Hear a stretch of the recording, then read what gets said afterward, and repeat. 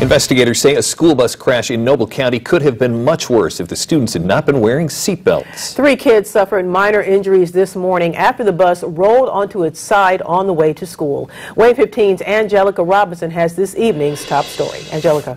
A Central Noble bus driver was taking about 30 kids from the elementary to the primary school in Wolf Lake. Authorities say the bus tires went off the roadway and the driver lost control.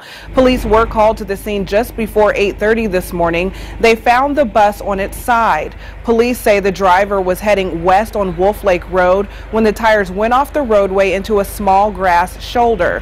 The driver was not able to regain control of the bus and it went downhill into a yard, tipping onto its side. Fortunately, this bus was equipped with seat belts and all of the kids were wearing them. 3 kids complained of minor pain because of the seat belts. They were checked by the medics at the scene and at the school. And all the kids were seat belted in, which played a great part in substantially reducing any type of injury to the students, and it also helped maintain their safety while they're on there. The superintendent of Central Noble Community Schools issued a statement saying, in part, safety is a priority and we are thankful for the quick response and support by emergency personnel. The name of that bus driver has not been released and the cause of this crash is still under investigation. In studio, Angelica Robinson, WANE 15 News. Angelica, thanks.